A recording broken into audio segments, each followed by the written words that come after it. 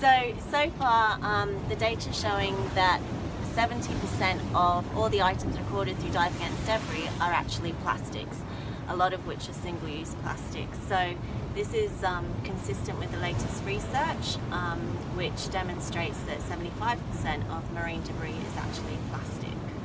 The data is absolutely essential because we need this information to provide the evidence to address the marine debris issue and work towards solutions. Without that information, it's very hard to inform policy and work towards changes that are going to prevent marine debris entering the ocean. Project Aware works with a number of different organisations, sharing the Dive Against Debris data that you guys submit in order to provide an accurate and evidence-based underwater perspective of the marine debris issue, being that it's estimated that 94% of plastics alone sink to the sea floor. It's therefore critical that we work together in order to work towards these solutions.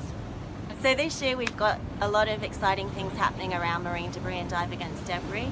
We're going to be attending the 6th International Marine Debris Conference in San Diego, and we'll be highlighting the Dive Against Debris data there and the efforts of our global community of scuba divers in working towards filling that gap in information with regards to underwater marine debris.